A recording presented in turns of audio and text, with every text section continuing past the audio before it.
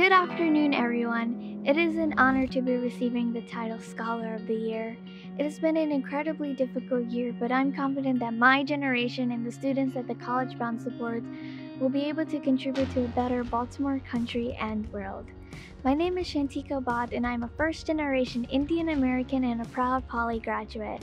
When I was 5 years old, my brother was diagnosed with autism spectrum disorder. From that moment on, I knew that my childhood carefree days would be over. Having a sibling with a disability is hard and often not talked about. For years, I had to learn through therapy at Kennedy Krieger how to be a supportive sibling.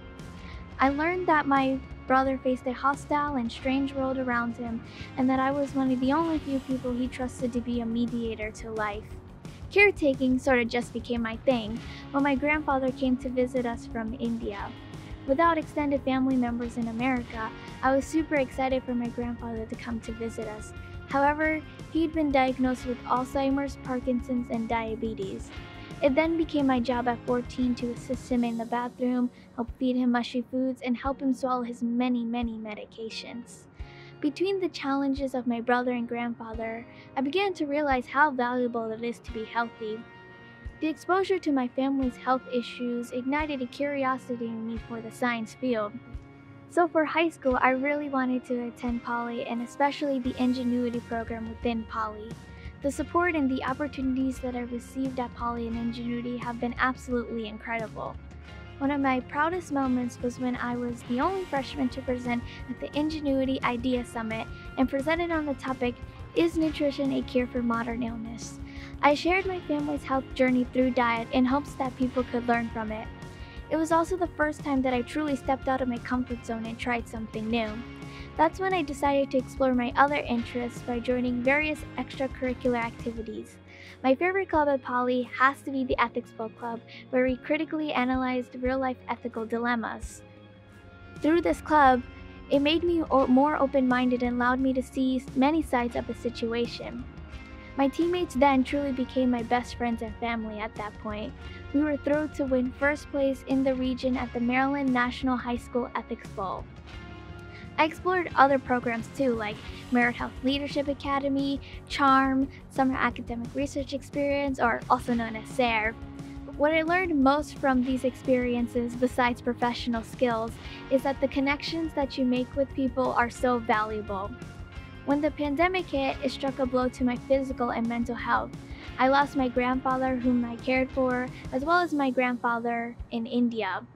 One thing I learned from quarantine is no matter how hard times get and how isolated you are, there are people that will always care for you, like the people that I met at all of these extracurricular activities. In addition, quarantine caused me to be more empathetic. Before the pandemic, life was super fast-paced and I was focused on my individual goals. During the quarantine, I learned to check in with others and understand their situations. It brought a type of togetherness that really wasn't talked about so much before.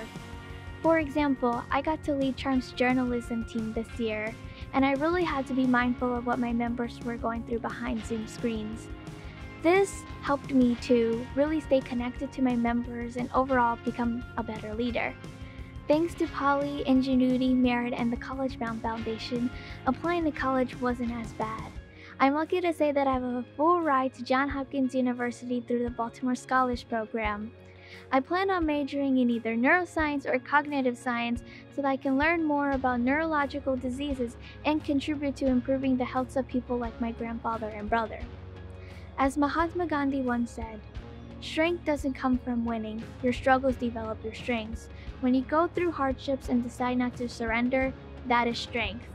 To everyone listening today, I wanted to let you know that your circumstances don't define you and that you're a valuable and important person.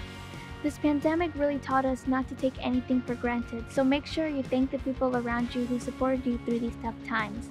I would like to thank the people that made me realize that, especially the people at Poly. Thank you to my CollegeBound advisors, Mr. Harold, Ms. Green, my Ingenuity advisor, Ms. Ortiz, my Poly counselor, Ms. Sellers. I would also like to thank my Merit family, my friends, and my family at home. I can't wait to begin my next journey at Johns Hopkins University and see where it takes me. Thank you.